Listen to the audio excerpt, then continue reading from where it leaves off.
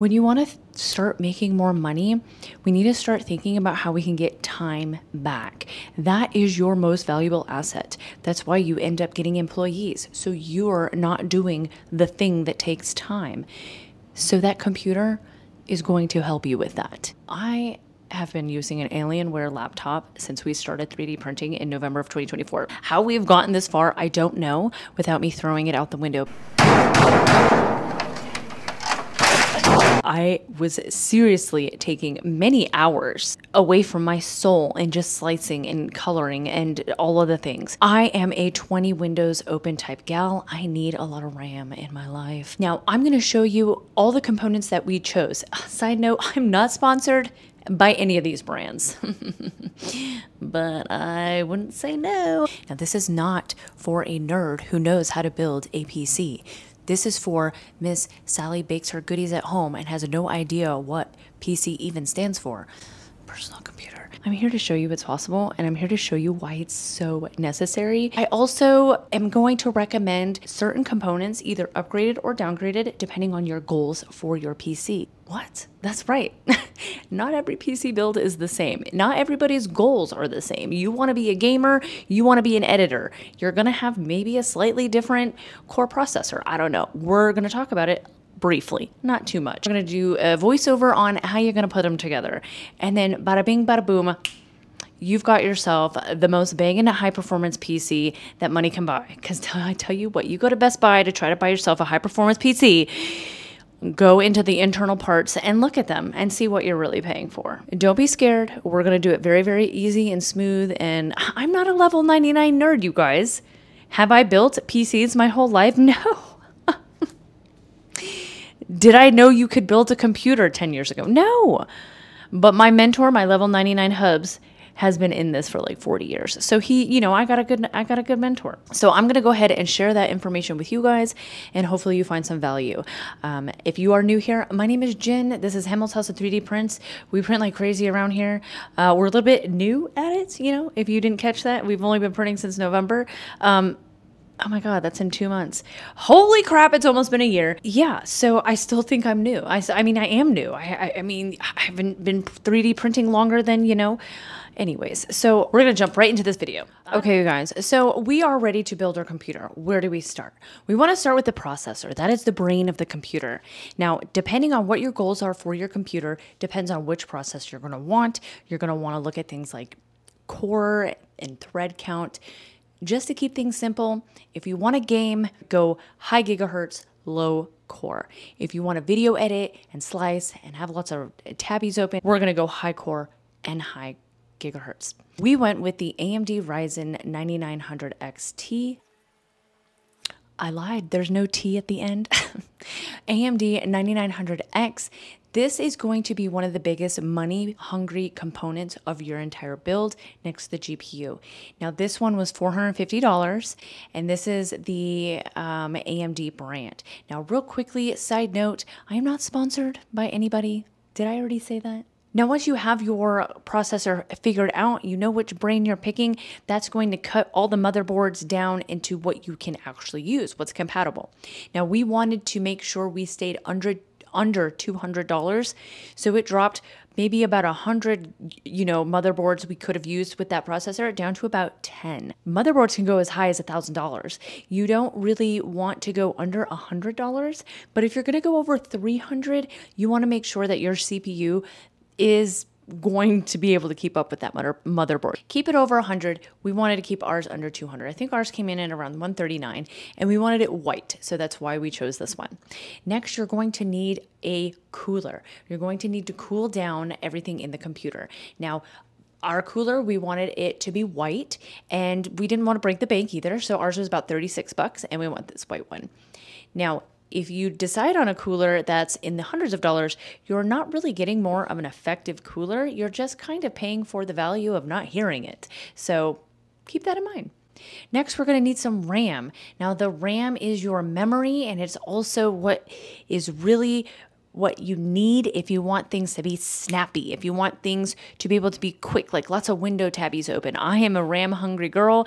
I like lots of RAM. Now, because we went with the motherboard that we have, we needed to use the certain RAM that we chose, which was the Corsair DDR5.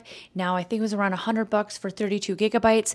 I'm already pushing that with like 8 tabs open and everything else that I'm doing. I'm already pushing that 32 gigs. So we do want to upgrade to 128 soon, but that is just what we started with. Again, we will leave links down below for everything that we're talking about. But we're going to go ahead and move on to the storage. Now for storage, we started with 2 terabytes. Again, we are probably going to upgrade it in the future, but that is just enough for us to get by for now. We went with the NVMe just because it's the newest and we were kind of just on that trend already. So that's why I'm just going to segue into the GPU that we got. Was also a new GPU. We did not buy used. Now, if you want to buy your graphics unit or your graphics card used, by all means, go for it. It's not a big deal. The reason we went new was just because we were just kind of spoiling ourselves since we built it new anyways. Luis's last card was the 3090, RTX 3090. So this time we got the NVIDIA GeForce 5070. Was it 5070? I was right. It's 5070. So that is the graphics card that we did get. You are also going to need a power supply. When it comes to the power supply, make sure you're choosing something that has a 10-year warranty. Corsair is a great brand. We always stick with EVGA, gold or platinum. Now, their wattage matters. So make sure you get something that's going to not have to be upgraded if you ever want to upgrade parts of your PC. If you're going to get an off-brand, there are chances it's going to be noisy and it's going to break early. So definitely go for the better brand when it comes to the power supply. Gold or platinum, you can't go wrong with that. And the very last component that you're going to need is a little power button. So that is it for everything that you need in order to build your high performance PC. Now we're going to go ahead and jump into how we place these components together. Super easy peasy, and I'm going to go ahead and walk you through that right now. All right, you guys, we are pulling out the motherboard now. Here it is. Here is where you're going to put your CPU, your DDR5s, your graphics card, your storage. This is the entire plate that houses pretty much everything that you're putting your components on. There's a little hole there. That's what you're going to attach your PC to. Now this is the CPU, you guys. This little tiny chip is going to go right on top of this little square you see right here. This square is being held down by this little latch. You're just going to pull it out, pull it over, and lift up this top latch of the cover. Now this little area right here, no matter what, you just do not want to touch that, okay? Now on the bottom here, there are going to be little notches right here where you can see my finger.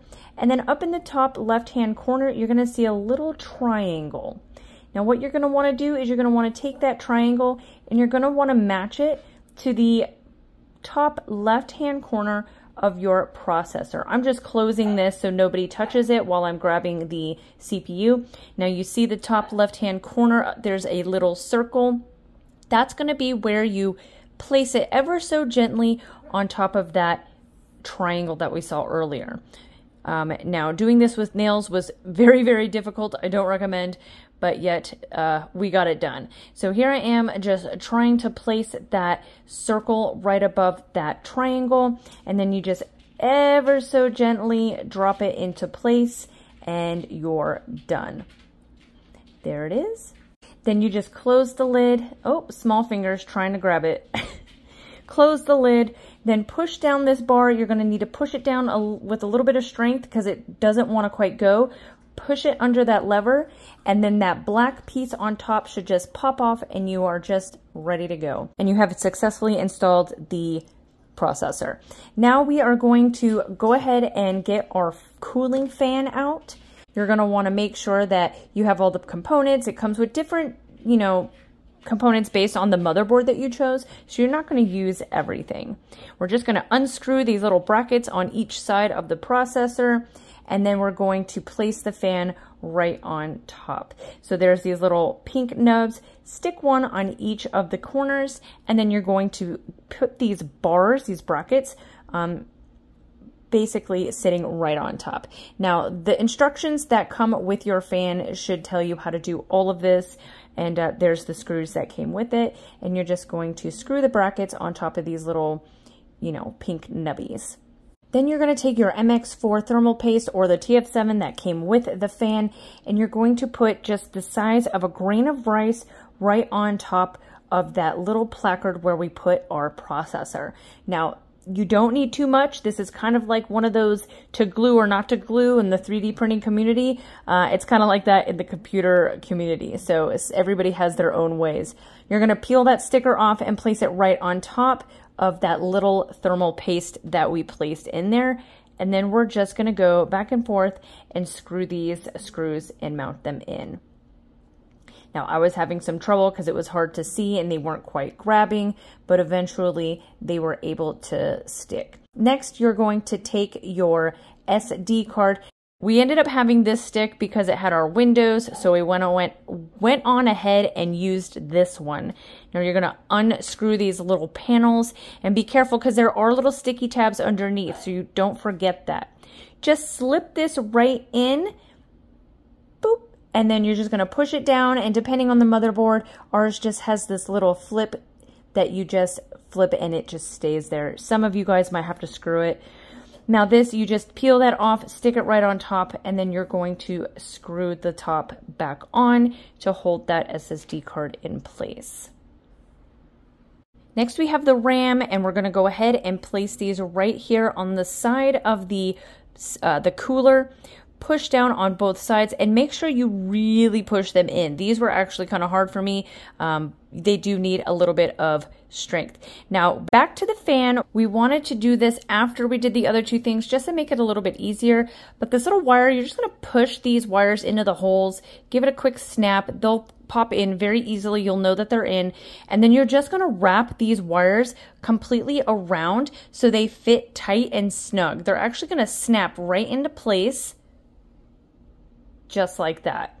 Snap them on both sides, and then you want to make sure that both fans are facing the same exact direction. You don't want the air to be fighting against each other. You want it to be one fluid motion. And then you are almost done, you guys. We are getting right along. Now here is the red case that we printed for the rig. It's in two parts because we didn't have a printer that was big enough to do both pieces, but we now have a printer big enough to do both pieces. So we are going to reprint this entirely. But for now, we ended up just gluing it together and using it for now. So we put in the power supply, and you really want to do this first because all of these wires that have to get organized on the top must be underneath the motherboard. And if you try to put the motherboard on your rig first and then try to deal with the power supply, you're just going to have to take it all apart again. So just do this part first. Then you're going to go ahead and brace your motherboard to the rig, just like so. And then plug in your power button. So there are 4 little clips. You're going to want to do 3 and 4, A and B. You want red to be in number 3. So that's where you plug it in. Run this wire through your PC, however it looks, and then pop it through the hole, and there is your power button. Last but not least, we are opening up the GPU. This is the funnest part, the most exciting part for most nerds, I guess. Pull this little safety rubber piece off. There it is, all pretty. And then you're just going to place it right on your motherboard like so. I couldn't do it at that angle. I had to do it at this angle, and it was quite difficult. So don't feel discouraged if it's a little hard at first. It just takes a little bit of practice. Take your 8-pin from the power supply and plug it right on in, and we are done, you guys. This is the computer build in its full glory. Let's go ahead and turn on this bad boy and see how it goes. All right, moment of truth.